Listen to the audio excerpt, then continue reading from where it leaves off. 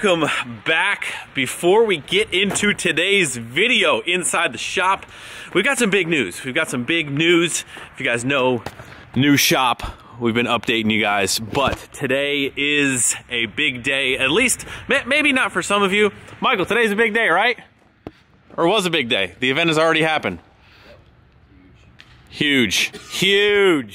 We passed our rough electrical inspection, which is a big relief. Again, maybe not for some of you guys, but we did do a lot of electrical work inside the new shop, and today we passed our rough inspection, which means that we can finally close up the walls, insulate, and put the steel up. So that will be happening very, very soon. But wanted to keep you guys updated because that's where we've been for the last week or so. We've just been hiding out inside the new shop, getting the electrical done. So we're past that. Michael is working on just one of the last little details, something that we're not gonna have access to inside the walls. How's it going up there, buddy? It's a real flattering shot of you, let me tell you what. That tool belt looks pretty official, my guy. So we got lights going up right there. But anyway, boys, that is not what we are up to today. We are going back inside the shop, as you guys probably saw. We have got the 2015 formerly Alley Struck Greg's new play truck. We are going to be doing some work on that beast, this beast, today inside the new shop. We have got, what's up, Dawson? Bye. We have got some ARP head studs because, you know, there's this switch inside this thing. It goes 1 through 5. And, you know, Greg has been driving it quite a bit, and we can't seem to stop turning up that little knob. So what happens when you turn up that little knob, which may have to do with some power increases potentially, possibly, is number one, your transmission will hate you, which we'll fix that. But number two, your head gasket will probably hate you very shortly after that. And, you know, we've been racking up some miles on this unit. It's got, I think we're up to, I don't know if it'll show it. Maybe not. There we go. Oh, 14,000. We're actually almost due for an oil change. But we want to keep our head gasket happy. We want to keep our head gasket fresh. And, you know, doing head studs definitely helps that. Now, that kind of gets into a whole topic conversation of how to install head studs a certain way. Normally on a higher mileage truck, you would basically do a whole new entire head gasket. You'd pull the cylinder head off, you'd put a new head gasket on there, you'd deck the surface of the cylinder head to make sure you have a good, true, flat surface.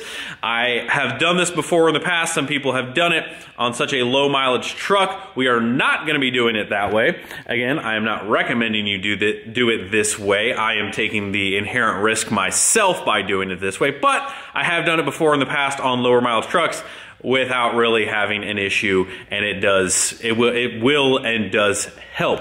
So what we've got, like I said, ARP head studs.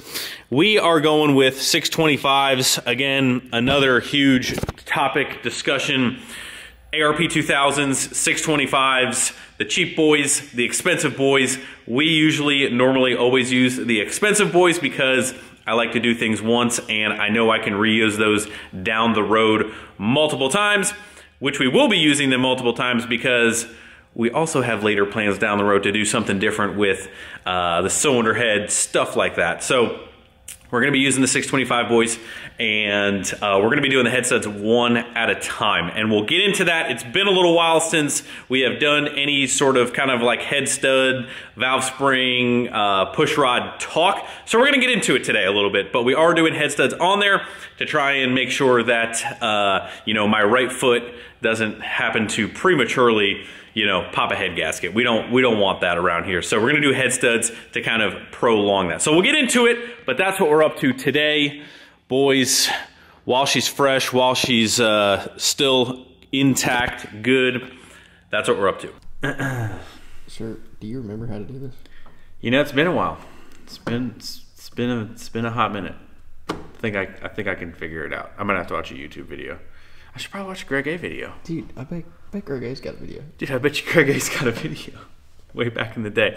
But does he have a video about how much you need a topside creeper? Either you love or hate these things, but I'm telling you, they will change your life one way or the other, because if you hate them, your potential downstairs region might hate you. Some people get lightheaded, but I love topside creepers, because if you're gonna, like all of our essentials over here, like our monster, our head studs, our Milwaukee ratchets, this is a part of my essential. Like I'm not gonna kneel and lay over this junk. Not happening. My man right here got me covered. So, step number 1, remove your valve cover. Get to the head stud. So also, I wanted to also mention, like, what trucks would I do head studs one at a time? And again, it's lower mileage trucks that are already not having an issue. If your truck is potentially already even think it might have a head gasket issue, this is not gonna fix or band-aid any of that problem. This is really like super low mileage truck, you know you're not having a problem, you've been driving it, you haven't been beating on it. Like if you bought a truck that supposedly was grandpa'd and it wasn't, like somebody's already been beating on it, probably not a good idea either. So again, this isn't like my recommendation to everyone, so take that with a grain of salt. And I'm not saying you need 625s. You could do this same job with ARP 2000s if you wanted to get something better than a factory head bolt. But I would definitely recommend going with ARP. That's just my take on it. ARP all the way. And yeah, we're gonna go ahead, pop these valve covers off, get down in there, show you all what you need to remove. But obviously, valve covers are easy. We'll go ahead and take those off, and we'll go from there.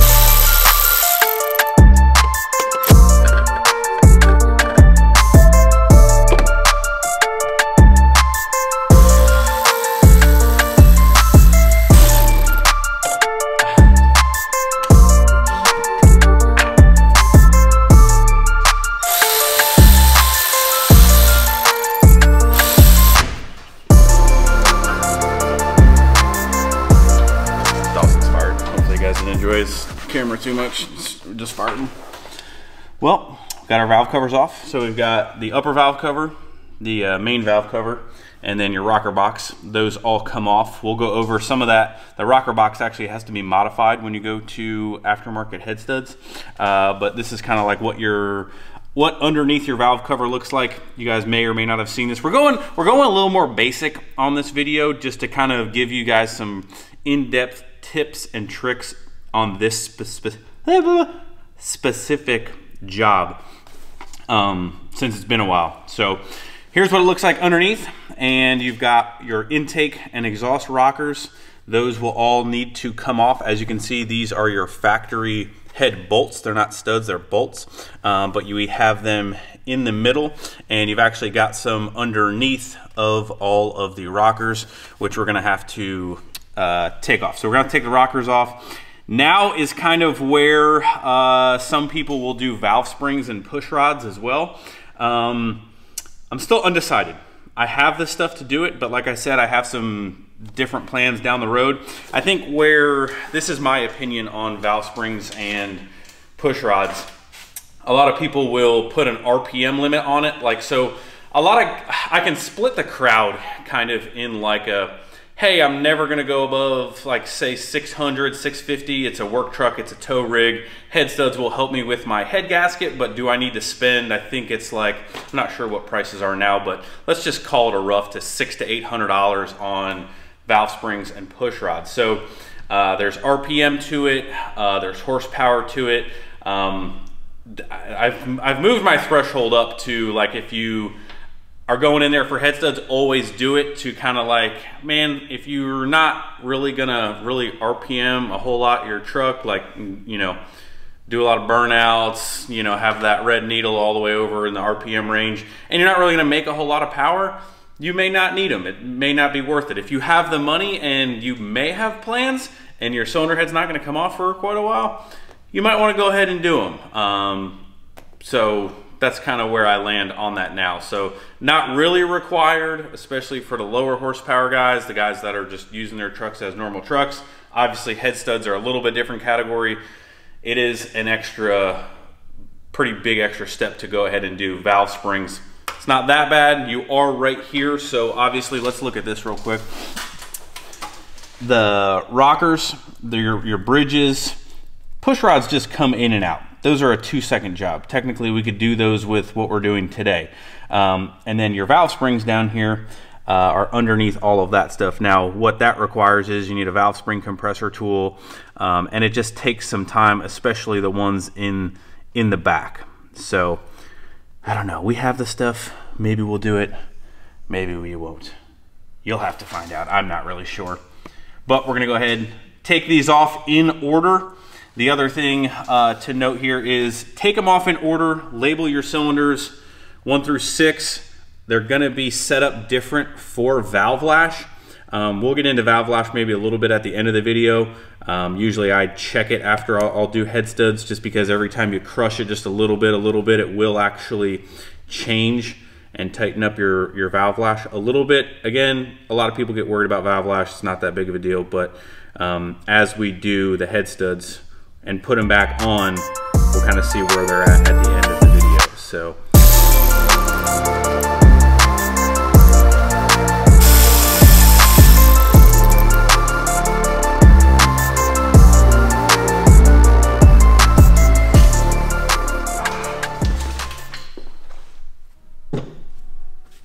You know, normally when you have 2 people, so you don't have to keep getting up and down, it's a real help. Can you like hold a camera and? Yeah.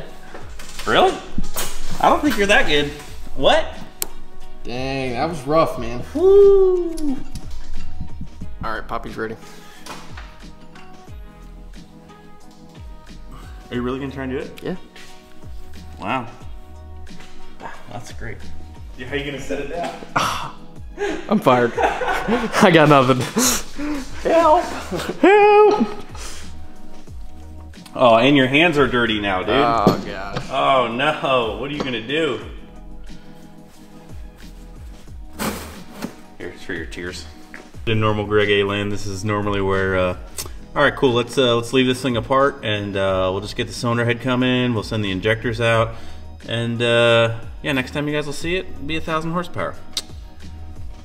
But we got to take this thing to the gym tonight, and I'm not driving anything else. Because this is daddy's rig. Maybe something else will be ready for her to drive. What? Not this. What? New mom-mobile?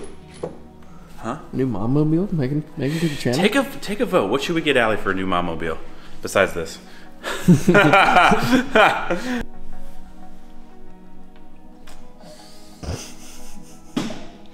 That's number 2 for today.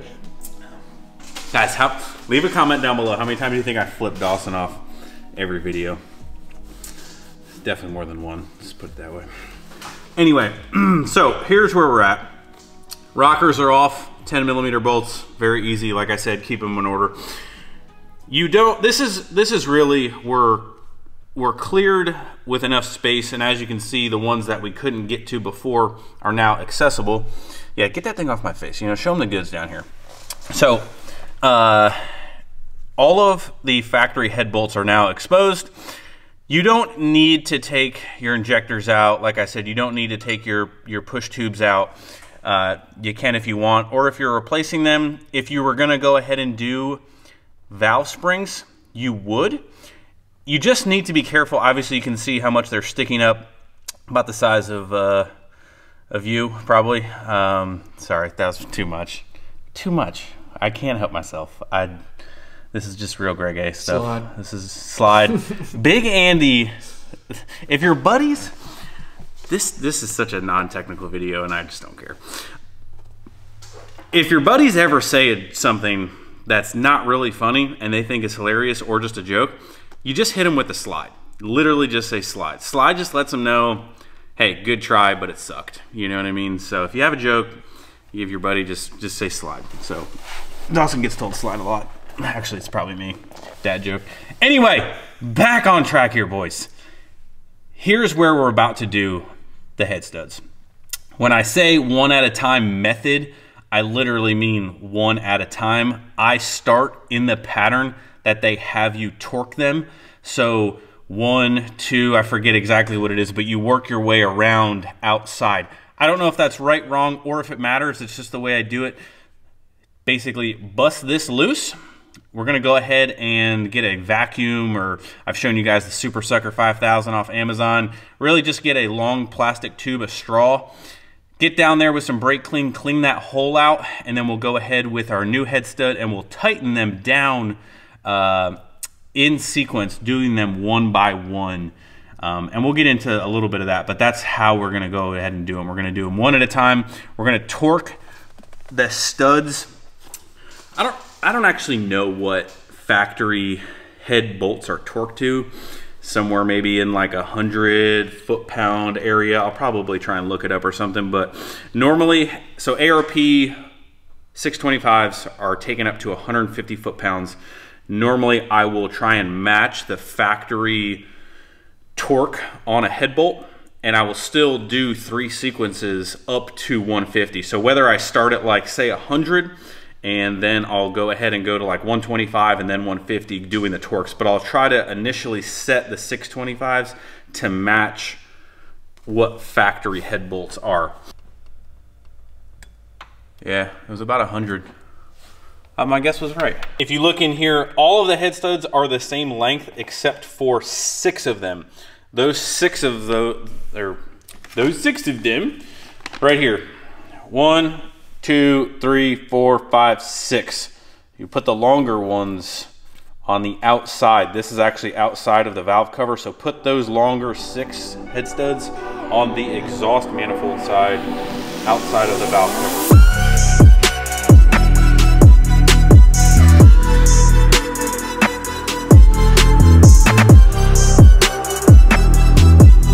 I had that other... Bro. I literally just got done telling people put the longer ones, and I put, what the, golly. Did you just put the longer one? Bro, I had it in my hand because I was showing everybody, and you know.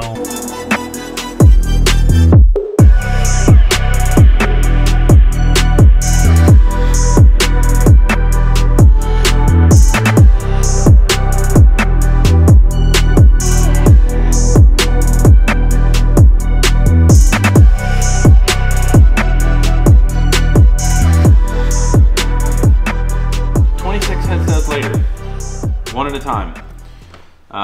We're going back for round 2 and round 3. And then we're pretty much done with the head studs. I normally don't do a hot retorque on these. Like normally 150, set it, you're fine. Like you're already crushing a crushed gasket. Like you don't need to kind of worry about getting things moving and then retorquing it. So like hot retorque's not really applicable on here. The other big thing that we have to do, which this is probably, if you take one thing out of this video, is this. When you do head studs on these trucks, I'm pretty sure this is applicable for like 03 and up. This is where a lot of people will not do. I think it's even in the instructions, but this is your valve cover as it sits on the truck. You got 1, 2, 3, 4, 5, 6. Right here, oil leaks happen in the back of the rocker box. You can see right here is our, ooh, that's gonna make a mess. You can see our seal right here. Well, what happens is your head bolt is sitting like this. It has enough room. Well, an ARP gets up into this material. So what you have to do is basically follow this curve, grinder, however you want to do it. You basically have to open this completely up because the head stud rides up against this. Now, when you go to install this, it's not going to be as abrupt and like stop it. You'll actually be able to torque it down, think that it's good, but it is gonna leave a little bit of a gap here in the back, just enough to make a mess and have an oil leak. So that's gonna take a little bit of time to do that. But other than that, we're just gonna go back and do 125 all the way around, 150 all the way around, grind that, slap back together, and then put our rockers back on and kind of see where valve lash is at. But other than that, Again, a little more time consuming, but yeah, that's where we're at. Shameless plug of the video. If you haven't bought any Wrenchworks merch lately, you should probably go do that. Also, you should definitely go follow us on TikTok because we make spicy TikToks and they're really funny and it gets people really upset. But you should definitely go watch TikTok. And if you're not on TikTok, go download TikTok. Potential Chinese involvement there, but it's okay. It's funny. It's a good time. What?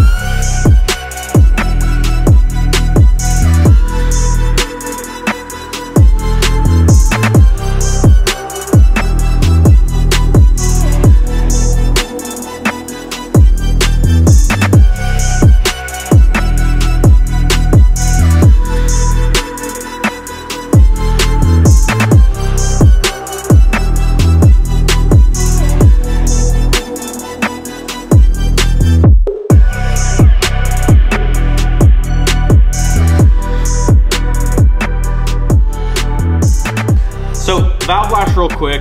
I'm not going to go into super big detail, but on your balancer, there's a TDC top dead center mark. Found that, rotated that around, got that straight centered up. So with that, right now, both of our number 1 intake and exhaust rocker are loose. So that indicates that we rotate or we check valve lash on half of the engine. I forget what it is. I think it's 1, 2, 4, I believe, on intake, and then it's 1, 3, I believe 5. So look up the order. Again, I may have messed one of those up right now, seeing that it's getting late, it's getting weird. But with the engine on top dead center, as you can see it down right here, you'll either be on number 1 or number 6 top dead center. Like I said, the way you find that out is if both number 1s are loose, that means number 6s should be tight.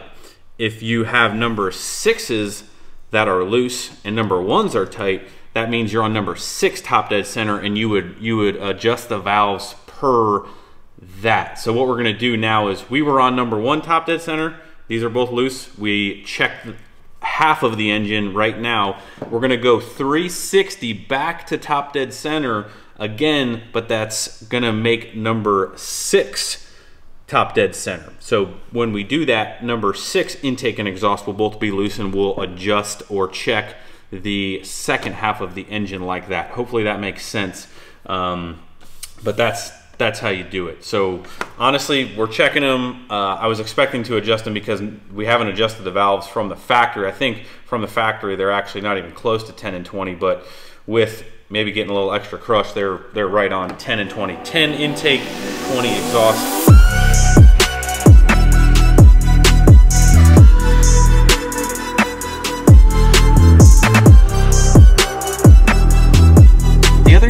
That we didn't really mention, and I'm like hesitant to mention, but maybe it'll help one of you guys out. That's what we're here for anyway.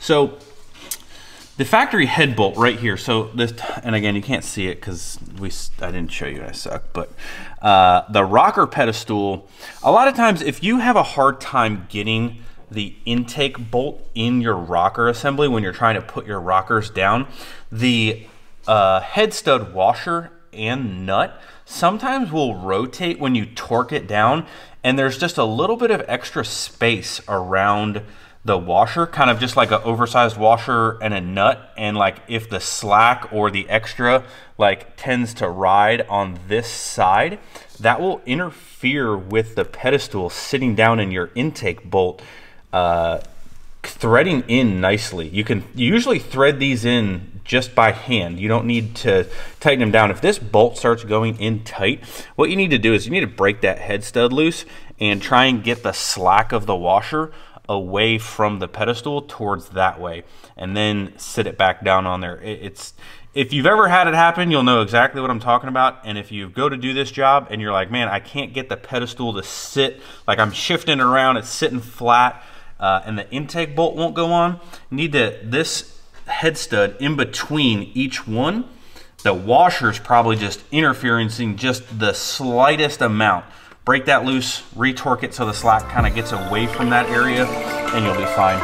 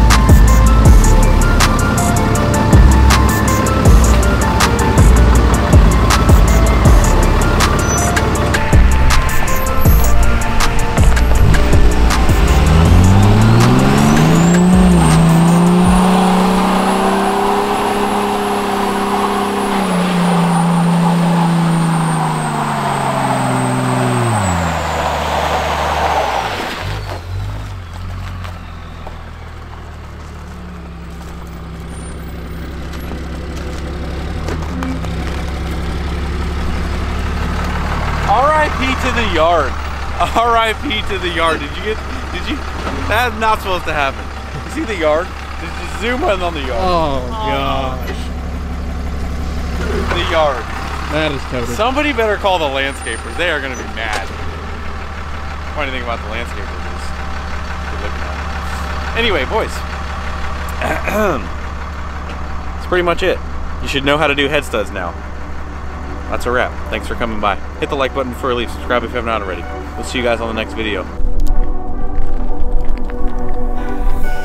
I think there was like a natural high spot right there. I just needed to take out the bump. That's how we just that's self-leveling. That's landscape.